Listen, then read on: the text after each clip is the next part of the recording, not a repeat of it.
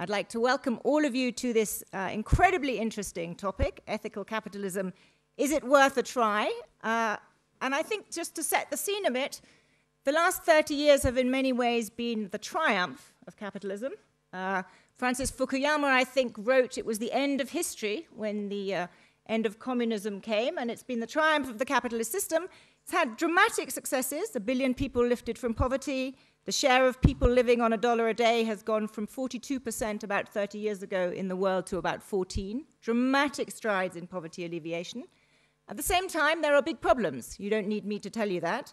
Inequality within countries has widened dramatically. Around 2/3 of people in the world live in countries where inequality has widened. Most of Europe, the United States, China, India, big income gaps, as we've seen the gains from growth going overwhelmingly to the top of the income distribution. We've also seen more obvious ethical challenges, whether it's cronyism, whether it's corruption, whether it's disproportionate gains to a very small group of people. So those are the kinds of subjects that I hope we're going to look at this evening, and I hope we're going to say, is there something we could do better? And if so, what? And if so, who should push it? So those are the questions I'm posing to this panel, which is a spectacularly interesting panel, people from many different walks of life to address this question.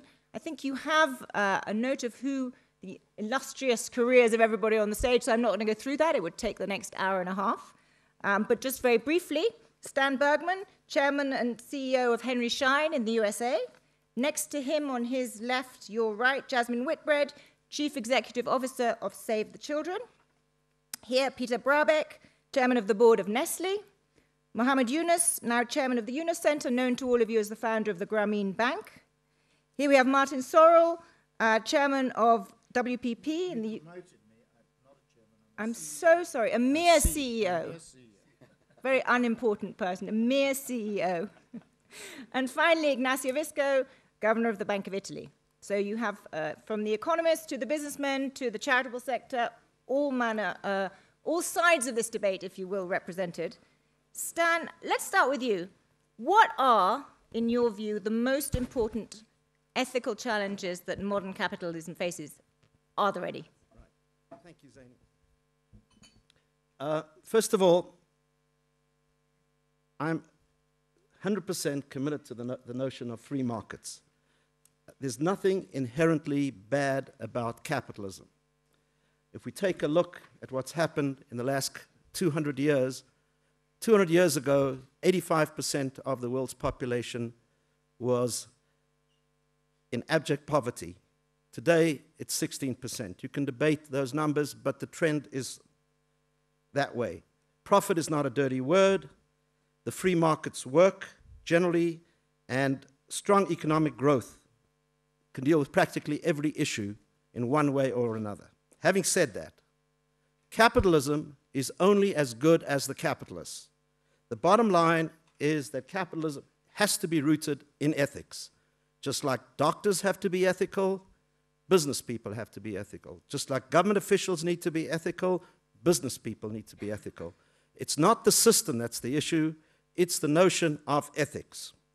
You know, the Cardinal Turkson made a presentation on behalf of the Pope at the opening of the Davos World Economic Forum.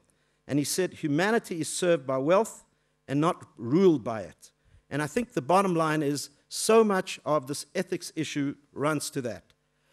At the end of the day, it's the constituents in society that make capitalism work or not. Business leaders have to take a long-term view. The culture of business, specifically for public companies, is short-term view. The issue is investors need to take a long-term view. They can't be short on long-term. They need to be long on long-term. The bottom line is that governments have to make sure the rules are fair, and governments need to ensure that there's a level playing field. We don't need more we do not need more government. We need good governance. The bottom line is, if investors do this, if government does this, if businesses leaders are ethical, and at the end of the day, public-private partnerships, working with not-for-profits, is a terrific way to balance the ethical aspects of society.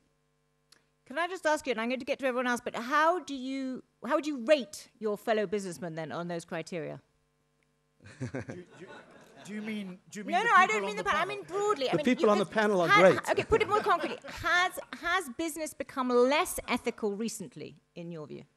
Well, I think, you know, over the centuries, we have seen spurts where greed has been greater than necessarily the balance of moving society along versus the profits that drive business. I think that has been the issue. And this is a cyclical situation. I believe that at the end of the early part of the 2000s, we were in a period where greed was a lot out of balance. And I think there were a lot of business people, and I would say in the financial sector. And I think government had a lot to do with allowing this greed to continue. The challenge with government at that period was that the rules were, I think, basically okay, specifically in the United States and the UK and a couple of the other developed countries. But there was a lack of oversight. So I think unchecked governance leads to greed being excessive.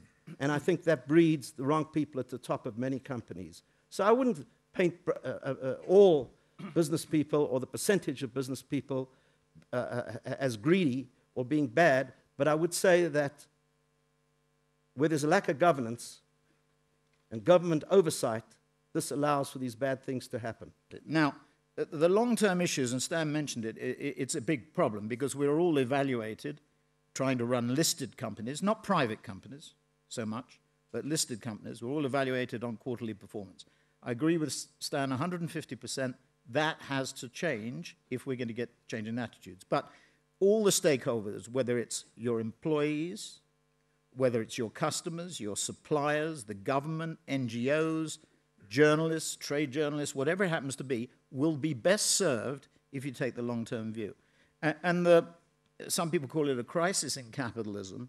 The challenges that we face, which we discuss here in Davos, and we've been encouraged this year to talk about the long-term issues, inequality, the health, welfare, youth unemployment, which is scandalously high, particularly in Western Europe, in countries like Spain, where 50% of the youth are out of work. And you know that statistically, if a young person is out of work in the early part of their career, their lifetime earnings are crushed. So this has big social, political, and moral consequences in the long term. Jasmine, you listen to this, particularly from the corporate side. Do you think that the right problems have been identified? Well, I mean, I'd just like to sort of go back to some of the basics here. I actually agree with a lot of what has been said. I've disagreed with some points as well. Maybe we'll come on to those. But, you know, back to your opening question, Zanny, about, you know, what's wrong with capitalism at the moment. I mean, I would just point out three things. I mean, I would highlight again the point you started with around inequality. I mean, every year now for the last, 5, 6, 7 years, all the participants at Davos who are polled as to what their top concerns are, that rising up the agenda in that concern, it used to be sort of a concern number 5, and it's now number 1, is inequality. Big challenge is how to redistribute. So redistribution, I think, is the big challenge. And at the same time, education. Education means to find the jobs that the future will give us. 10 years ago, nobody of you would think that would come here with this little iPad that you are playing with. I'm playing with it whilst you're speaking.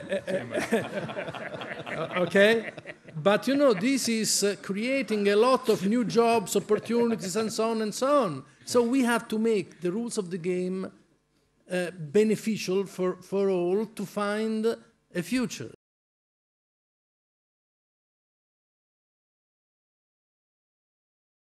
No, I think the whole question is, first of all, the word ethic per se is a relative word, because ethics always refer to a certain society. So when we are talking here in this room about ethic, we are talking basically about our values of a Christian, Protestant, or Catholic environment and the ethic of this. Now, if we would be sitting just today in Saudi Arabia, the ethic and the values would be completely different. That's the first thing. This is a very, very important aspect. And this is one of the reasons why we have many times such a confrontation as Western Europeans, for example, with Chinese or with Japanese or with the Muslim community, because we have different ethic ideas. Can I just push you on that, though? Is capitalism, which did, in some sense originate, or at least the idea of capitalism, if we go back to Adam Smith, is it inherently situated in the Western ethic, if you will? No, capitalism per se, and I think Stan was absolutely right. Capitalism is not ethic or unethic. You can make it depending on, first, how you exercise it, and secondly, into which value scheme you put it. Okay? I think that was Stan said very clearly from the beginning, and I fully agree. So, as I said, I do agree with a lot of what has been said, and I don't think there's an alternative to capital. And I don't think in capital, I completely agree. There's nothing inherently good or bad about capitalism. And in fact, capitalism has, economic growth has lifted millions of people out of poverty. Well, I just mentioned in general about the ethical part of it, because that's the discussion going on. I think essential of capitalism is ethics-free. It's not based on ethics. We can put ethics into it. If I'm a Muslim, I put my Muslim ethics into my business. If you are a Christian, you put your Christian ethics if you want to. But you can do business without putting anything in it. If I'm ethical business, for example, I would like to say I shall not do any harm to any people. That's my ethics. That's where I imposed it. Business didn't want it. I shall not do any harm to planet. That I put ethics, but it's ethics-free. I shall not get involved in corruption. That's ethics. I shall not do any deception. That's ethics. So if you want to talk about ethics, this is not the one that you can impose ethics. You can say that you have to have some ethics. You can have a kind of general consensus over it, or you can do it as an individual. So here's the story. The 85 wealthiest people in the world is not the issue. I mean, you could debate some aspects of it. The issue is that there's inequality and there's a lack of access to basics for millions, probably 1 billion people. You would know that. So capitalism without training wheels does not work. Capitalism needs training wheels. So we speak about unemployment. Actually, the problem with unemployment, and I think there's going to be a challenge in the developed world, and particularly in the US, I don't think we're going to get below 5% again. Why? Because we don't have the right educated workforce. So we have a huge imbalance in the United States. We can't find programmers. The immigration authorities are limiting the number of programmers allowed into the United States.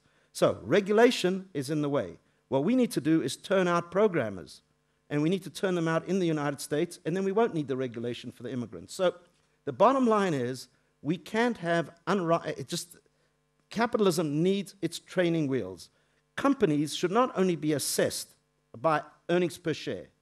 Companies should be assessed by some form of sustainability index. This concept is well defined, but instead, what we find the SEC and agencies like that doing is just putting more and more regulation, more forms to be filled out, instead of looking at the right things. You can't regulate crooks. If they're going to exist, they're going to exist. You can't stop them. But you can make sure that the right metrics are looked at. You can make sure that board of director members are not only judged as to whether they ran huge, successful financial institutions, but whether they're able to develop a good culture in a company. So I think, in one way or another, the whole notion of the free market, the capitalist environment, needs training wheels and not more regulation, and not a way in which, at the end of the day, the system of capitalism is attacked, but rather we need to give it some training wheels to get a more balanced methodology in place to reach the needs of society.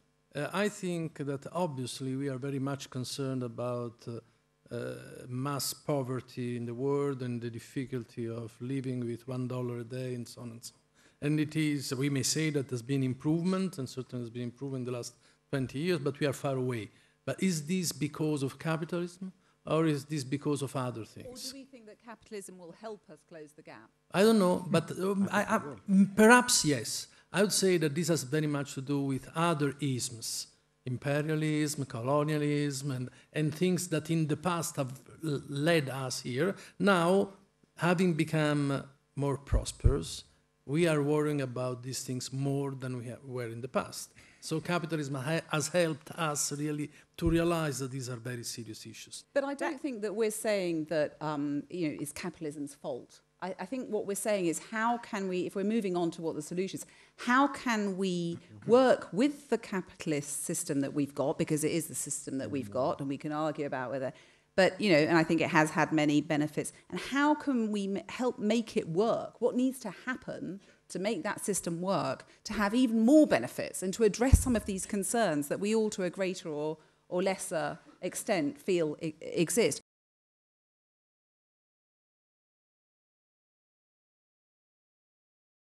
We run a microcredit program in New York City. There are 6 branches of Grameen America. We have over 20,000 borrowers in last 5 years that we started, 100% women. Average loan is about $1,500. Interest rate is 15% in a declining basis. And we make, we cover our cost, we reach our payback period and so on. So this can be done. And we have done it in Bangladesh. I didn't give the example of Bangladesh. Bangladesh is a different story. So I'm giving example of New York City, and that's where we want. Repayment rate is 99.4%. No collateral, no document, no lawyers poring over anything. But it works. It works. Now it is expanded in several cities in the United States. Grameen Bank, to me, is the model company. You have used the free market, you've used capitalism to do good. There's a whole movement starting up of what's called higher ambitions companies. These are companies with a sense of purpose that is beyond returning profits to shareholders.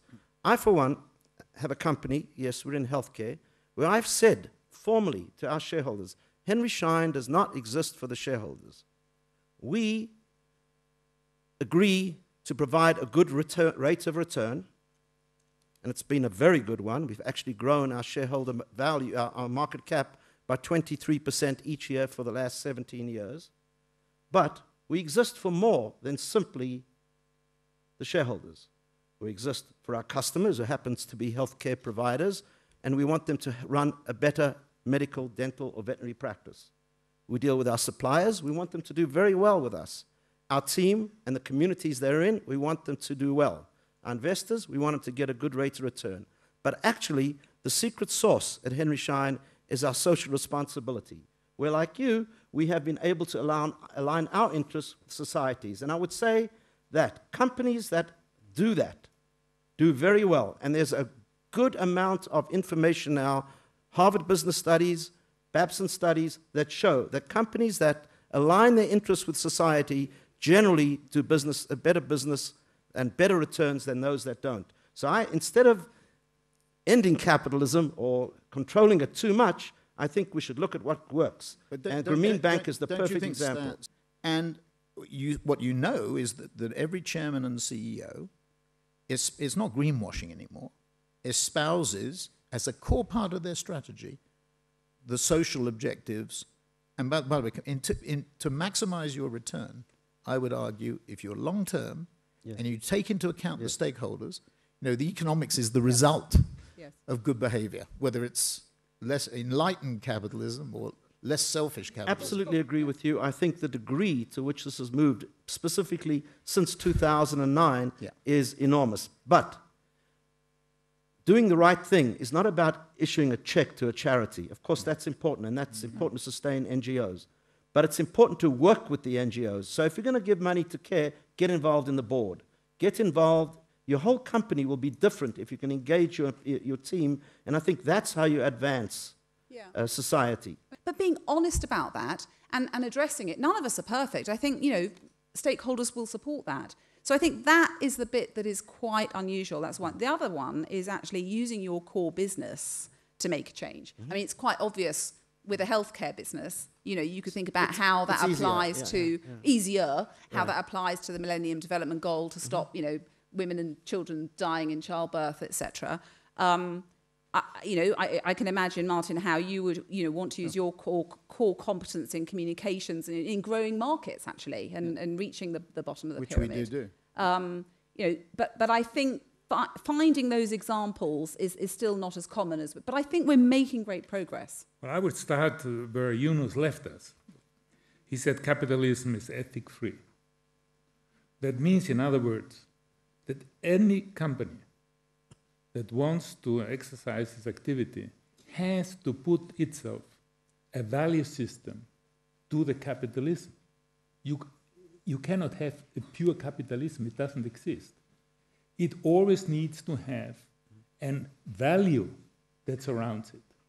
Now, this value will depend on where the company is, what the history of the company is, and things like this. But this is the most fundamental issue.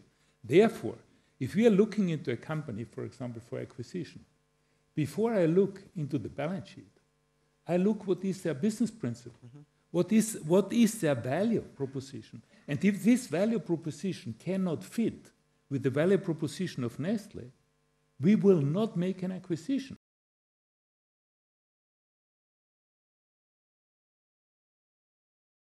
The millennials as a generation, the latest generation, really are changing the way, they absorb a lot, I think, of the philosophy we've heard. And the fact that they are espousing good causes, trying to not be as selfish as has been pointed out, is a big factor, because companies, in order to prosper, will have to embrace a very different philosophy. So that point, and Martin's point, 100% right. The younger generation wants to get engaged with companies that want to make a difference. And I would submit, 5, 6, 7 years from now, it'll be impossible to hire the cream of the crop. In fact, I think really the only way to solve this issue that we're talking about, these societal issues, is through public-private partnerships. And the biggest issue, I think, is we have to teach people how to fish and not give them the fish. Of course, if they don't have fish to eat, of course, we need to do that. And if I were a young person, I would get engaged in public-private partnerships. What I would do, I would find an NGO that works for the company. I would go meet with company people that are engaged in social responsibility. I'd pull the politicians in. I would find a way to make a difference through public-private partnerships that in the end can teach those that don't have the resources they need to live to catch fish.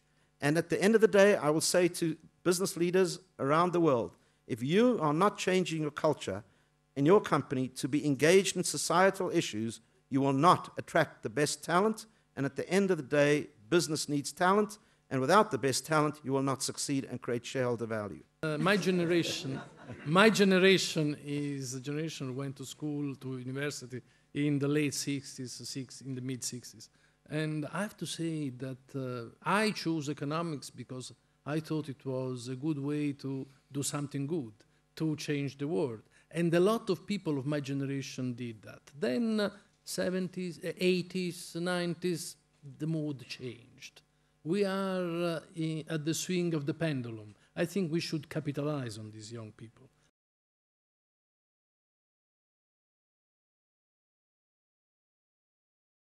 I think actually it's part of the same phenomenon, actually. I mean, exactly the same, is that in order to get balance and not to be just totally pursuing financial criteria in the short term, you broaden the index, you broaden the evaluation system, and you make sure that it permeates the whole structure of the organization. So in a way, I think what you're suggesting is the same but on a national level. I mean, how you measure that happiness index as an economist. I'm a failed economist, you're a successful one. How you measure that is very difficult. I mean, richer society as ours is, at a certain point there are some trade-offs, and we should consider with care. Trade-offs like environment, trade-offs like altruism, the ability to be happy because others are happy.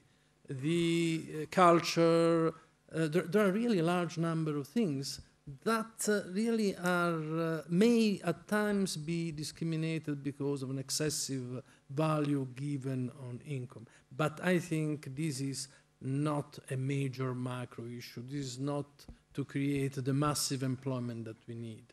overall the rate of change of GDP and the rate of change of GDH more or less go together. Economists probably didn't pay attention to that other part. That's why they didn't develop those measurements. In order to make their life simple, we cannot give up our life. We have to design those things so that we can measure what is happiness, how we measure it. If we pay our attention, we'll definitely find a way to do that. And this is one issue which comes back again and again between selfish business and a selfless business, because selfish business can be measured in terms of money, how much money I made. That's how much profit I made. The more money I make, the more happy I get. That's a measurement, one-to-one relationship. I said, making money is a happiness? It's true. But making other people happy is a super happiness, but nobody measures it.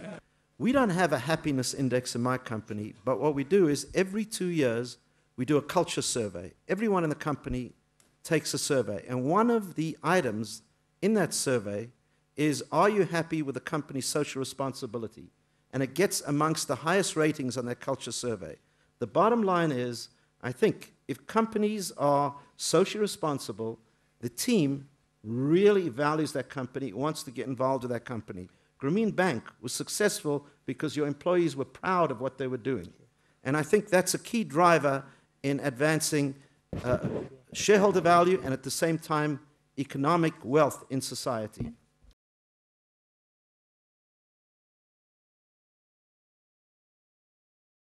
Thank you. You know, I know there are so many more questions, and I'm very apologetic, but I also know that the organizers will be very cross with me if I go over the witching hour. Everyone has things to do. Let me thank the panelists. I'm not even going to try and summarize this discussion. It was extremely rich.